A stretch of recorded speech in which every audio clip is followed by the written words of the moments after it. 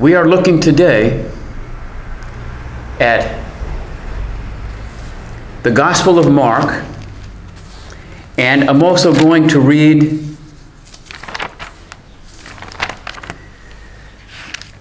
in the Gospel of John. I'm going to read through these two passages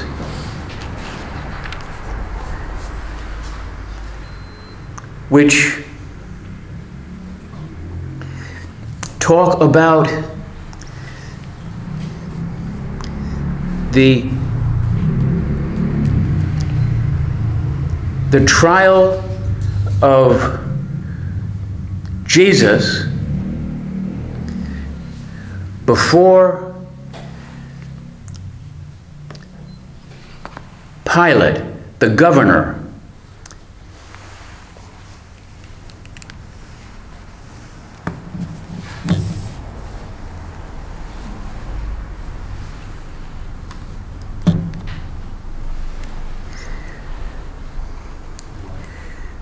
The title of this sermon is Pilate, the governor, pressured to condemn Jesus to death.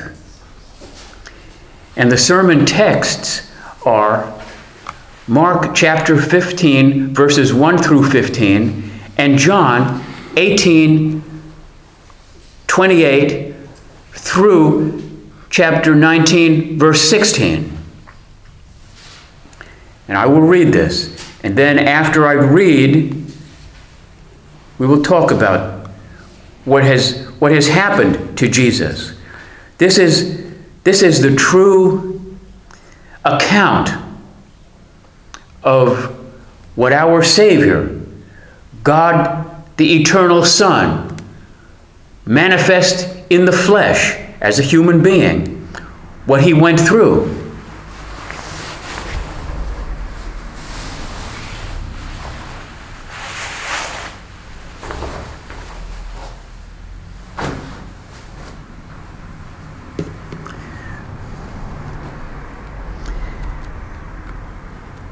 Mark 15, verse 1.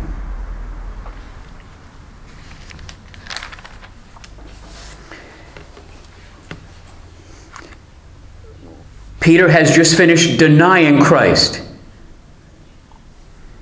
He denied him 3 times.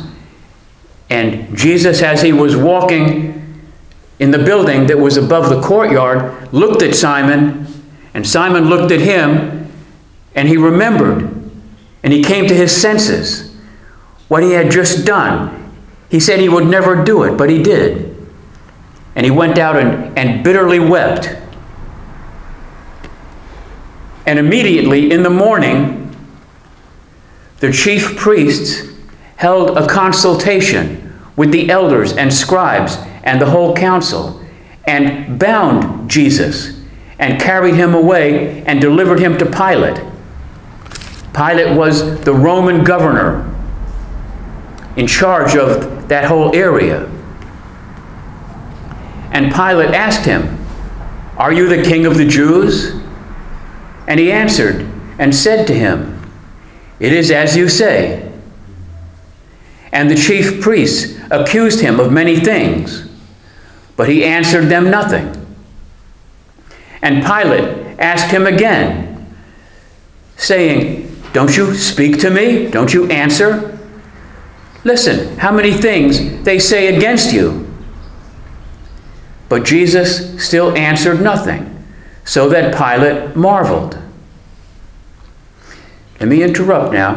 We will see that at a certain point, Jesus breaks his silence, and he talks to Pilate. But not yet. We will see that in John's account. This is why it's good to read the parallel accounts in the different Gospels. We get the full picture.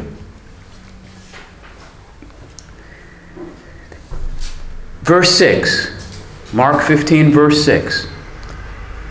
Now, at that feast, he released to them one prisoner, whoever they desired. This was the custom. And there was one named Barabbas, who lay bound with them that had made insurrection, rebellion, and who had committed murder in the rebellion. And the multitude, crying aloud, began to desire him to do as he had ever done for them. And Pilate answered, "Will you that I release to you the King of the Jews?" For he knew that the chief priests had delivered him because they envied him. They envied Jesus because the people loved him, and Jesus spoke against them. But the chief priests moved the people that he should rather release Barabbas to them. And Pilate answered and said again to them, "What will you then I should do with him, whom you call the King of the Jews?" And they cried out again, "Crucify him." And Pilate said, "Why? What evil has he done?" And they cried the more exceedingly, "Crucify him." And so Pilate, willing to make the people content, released Barabbas to them and delivered Jesus when he had scourged him to be crucified. Now I'm going to the Gospel of John, verse 18. A scourging is a form of torture that they did to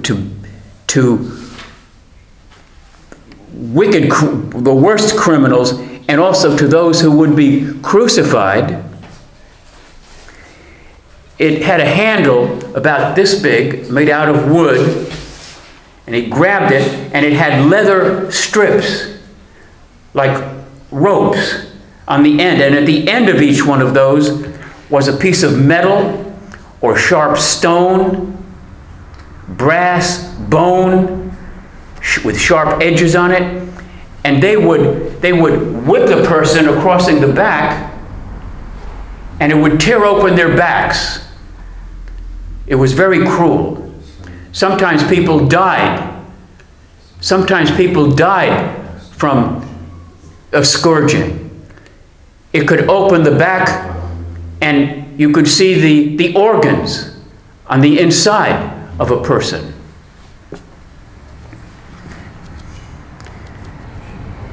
Now I'm reading John chapter 18, starting in verse 28.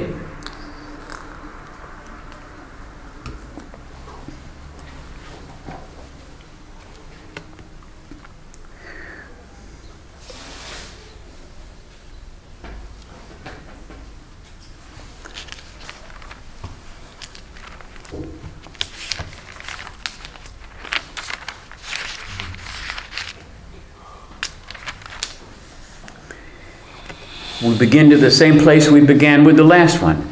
Then they led Jesus from Caiaphas, who was the high priest, to the hall of judgment, where Pilate was. And it was early. And they themselves did not go into the judgment hall, lest they should be defiled, but that they might eat the Passover. Now, just to comment here, they would be ceremonially defiled if they went into the home of a Gentile.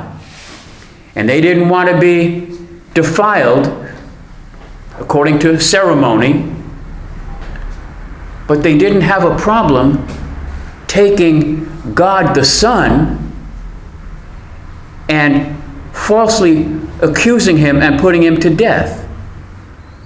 They cared about their rules in the temple, but not about true justice, real defilement. Pilate then went out to them and said, "What accusation do you bring against this man?" I'm going over the same material I just went over, but with much more detail in John. They answered and said to him, "If he were not an evil man, we would not have delivered him up to you. Then said Pilate, "Take him and judge him according to your law." The Jews then said to Pilate, "It is not lawful for us to put any man to death," that the saying of Jesus might be fulfilled, which he spoke, signifying what kind of death he should die, that is, crucifixion. Jesus prophesied that. Then Pilate entered into the judgment hall again and called Jesus and said to him, "Are you the king of the Jews?" Jesus answered and said, "Do you say this thing of your own self, or did others tell you this about me?" Pilate answered, "Am I a Jew? Your own nation and the chief priests have delivered you to me. What have you done?" Jesus answered, "My kingdom is not of this world. If my kingdom were of this world, then would my servants fight, that I should not be delivered to the Jews. But now my kingdom is not from here." Pilate therefore said to him, "Are you a king then?" Jesus answered, "You rightly say, I am a king. To this end I was born, and for this cause I came into the world, that I should bear witness to the truth. Everyone that is of the truth hears my voice." Pilate said to him, "What is truth?" And when he had said this, he went out again to the Jews and said to them, "I find no fault in him, no fault at all. But you have a custom that I should release to you one at Passover. Will you therefore that I release to you the King of the Jews?" They cried again, all of them, saying, "Not this man, but Barabbas." Now Barabbas was a robber. Therefore Pilate took him and scourged him. This scourging was done by the Praetorian Guard, the soldiers. We'll talk about the Praetorian Guard in a moment. And they scourged him. And the soldiers twisted a crown of thorns and put it around his head. And they put on him, Jesus, a purple robe, and said, "Hail, King of the Jews!" And they beat him with their hands.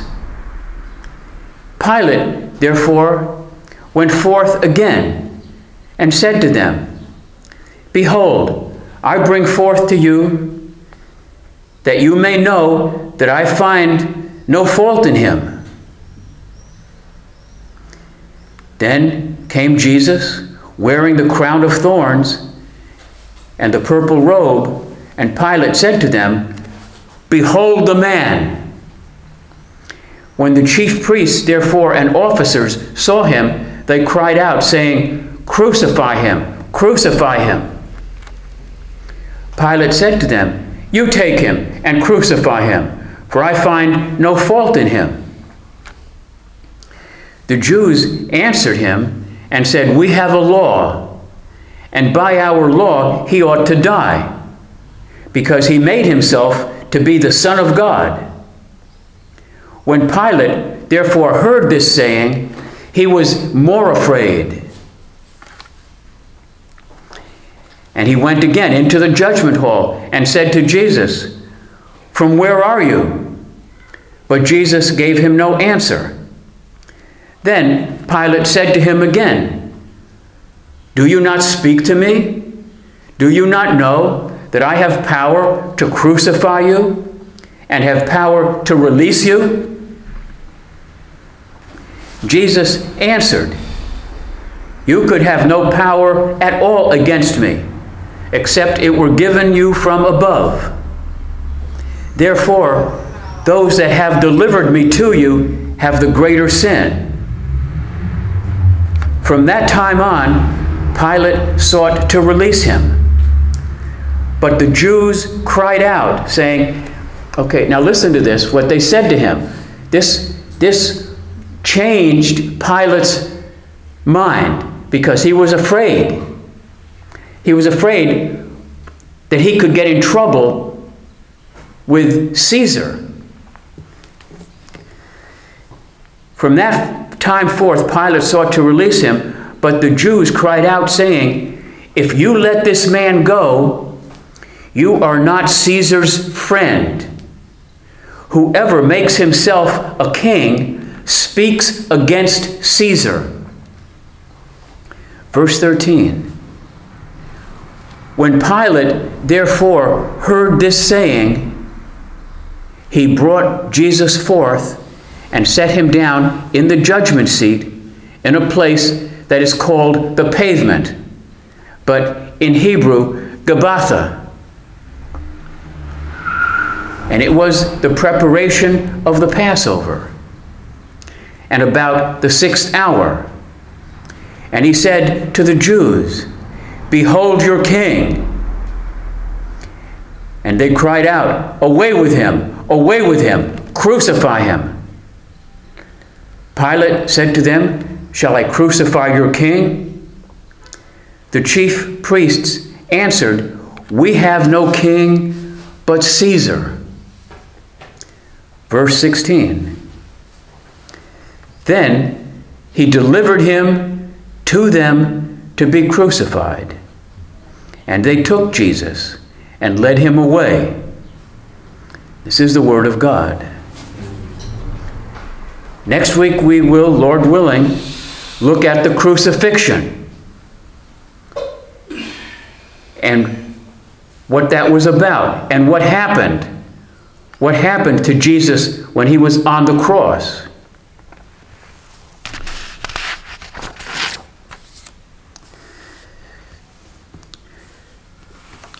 What we're going to do now is look at some of these things that happened. We read about them from two accounts. From the Gospel of Mark and from the Gospel of John. These are some of the things that Jesus suffered. And I want to make a contrast between two views of Jesus. He suffered mocking. They beat him and they hit him. They would put a cover over his face and they would hit him and say, prophesy, who hit you? They treated him like dirt, like the worst, worse than a criminal. And then, after this indignity, scourging with this terrible kind of a multi corded whip.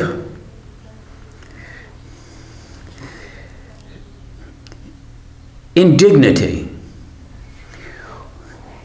If somebody were to come up here and to hit me in the face, that would be an indignity, because it would be an insult. They treated Jesus much worse than this just simple, much worse than the simple slap in the face. And I want to show you another view of Jesus. Jesus is the one of whom John the Baptist said, I am not worthy to untie his shoes. To untie the shoes, the sandals of an owner or a person, a family member in the house. It was the lowest of the servants who would do that job. John said, this one, speaking of Jesus, is so high and glorious, I'm not even worthy to untie his sandals. He offered him great respect and honor, whereas these others treated him awfully, terribly.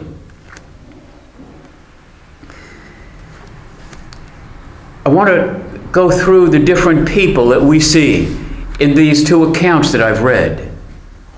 We call them actors, the people that had a part in this drama, but true story.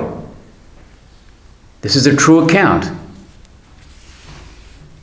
These are biographical accounts of the life of Jesus Christ and things that happened by eyewitnesses.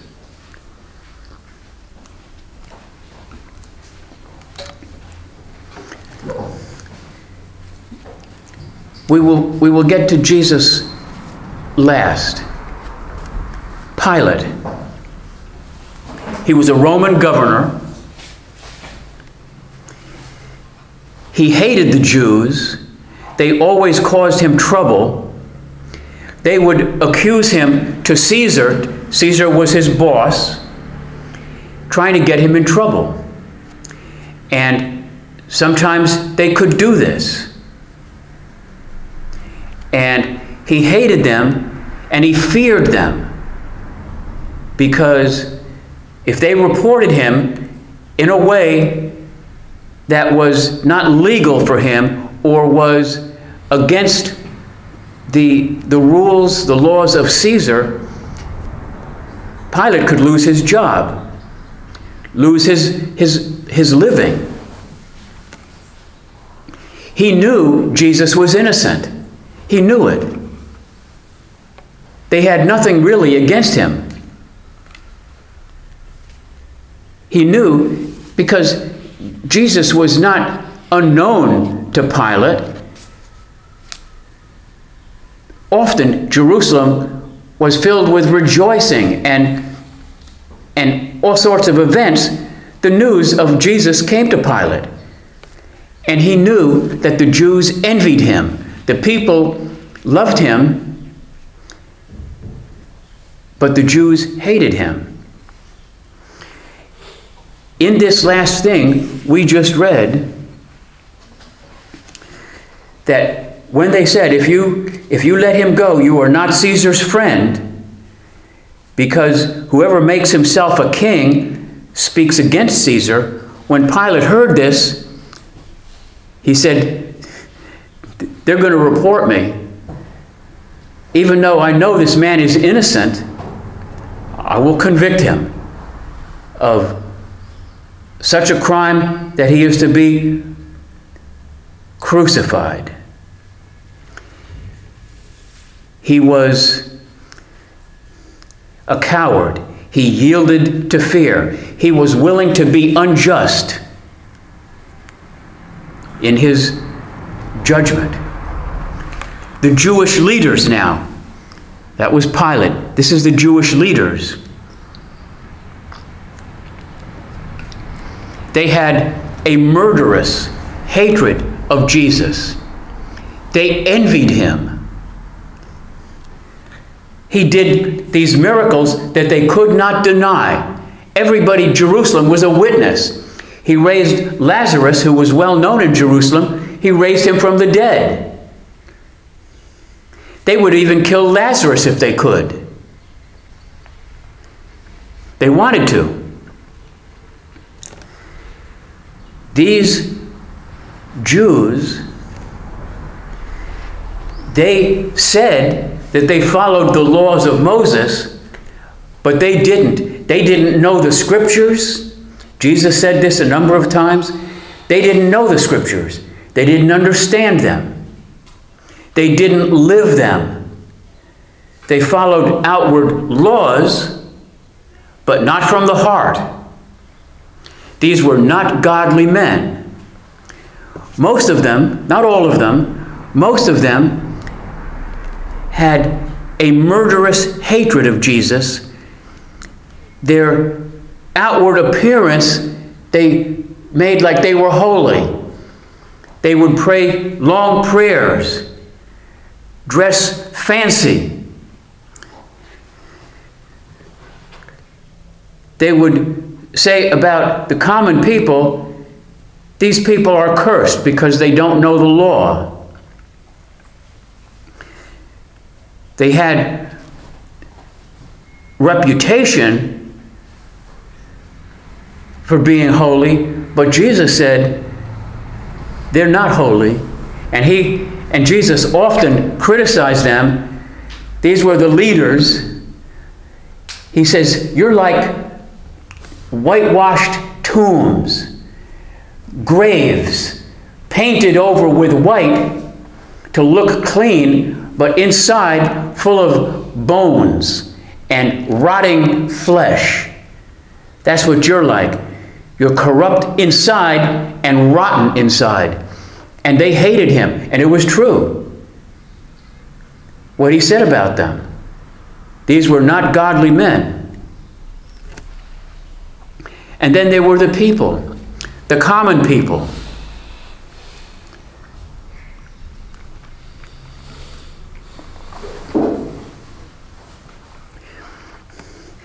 These people were easily swayed.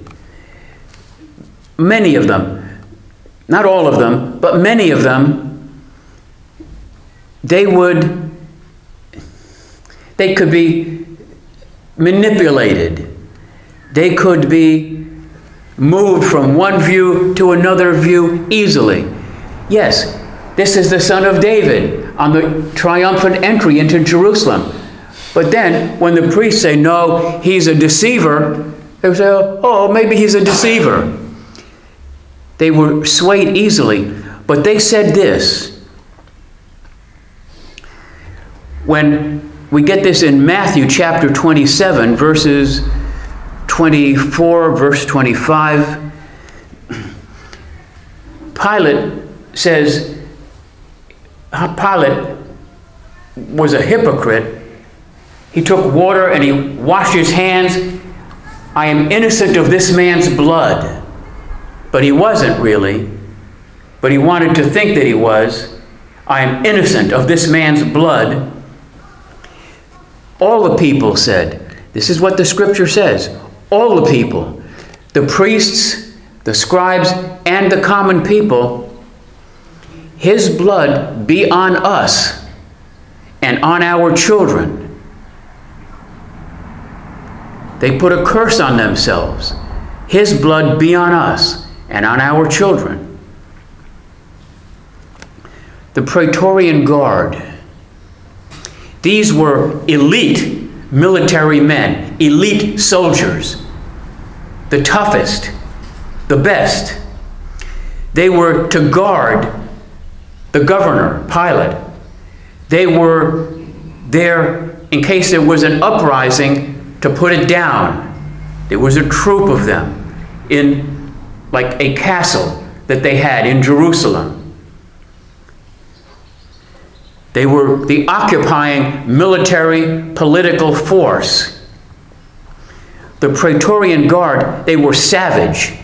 These were like bad, violent, rough men, men of war, men of violence. They were tough. They beat him. They insulted him. They scourged him. These are the people that Jesus was confronted by. And then there was Herod. We learn in the other Gospels that Pilate sent Jesus to Herod because Herod was also responsible for the governing of Jerusalem. Pilate was responsible for the entire territory, but the small territory of Jerusalem was Pilate's jurisdiction, we call it. He sent him to Herod. And the two became friends. They were not friends before that, Herod and Pilate. But Herod wanted to meet Jesus. Maybe he would show him a miracle. He sent him to Herod. Herod said he wouldn't even talk to Herod. Herod was an Idumean. He was not a Jew. He was a descendant of Esau, the brother of Jacob. He was a descendant of Esau, an Edomite, ungodly, worldly. They also mocked him. Jesus underwent all of this mistreatment and insult. But now we get to Jesus. How did he conduct himself? What was he like? And I will keep this brief. We could talk about Jesus a lot, but let me keep this brief. Jesus, he had set his face like flint, with like a resolve, a passion of steel like iron, to go to Jerusalem, to redeem his people. This is the passion of Jesus. Nothing could stop his purpose to go to Jerusalem, to offer himself a sacrifice, an atoning sacrifice, so he could rescue his people, so he could go to the cross and pay for their sins by taking their punishment on himself. This is what we talked about before, Ramin. Yes.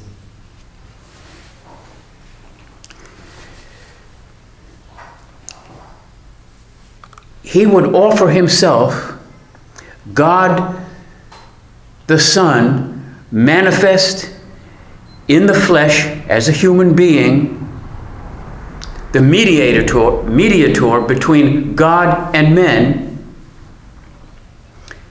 seeking to reconcile an offended God with wicked humankind, but suffering humankind upon whom God had mercy, because God knew that some of these he would redeem and save.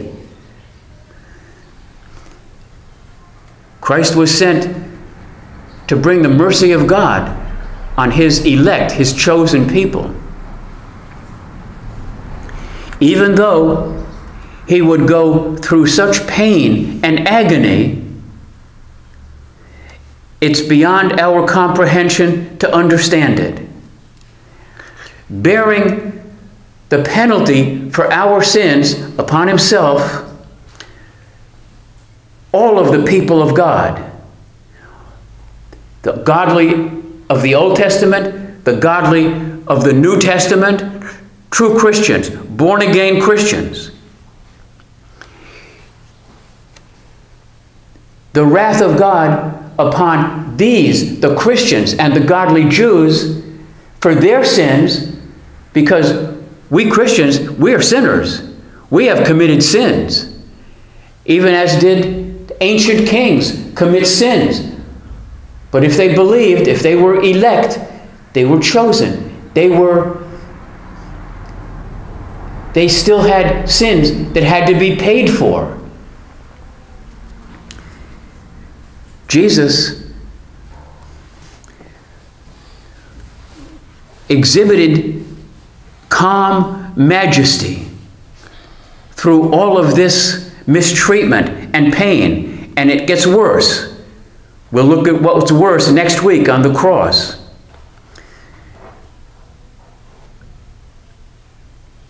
Take into consideration the calmness of Jesus when he spoke to Pilate.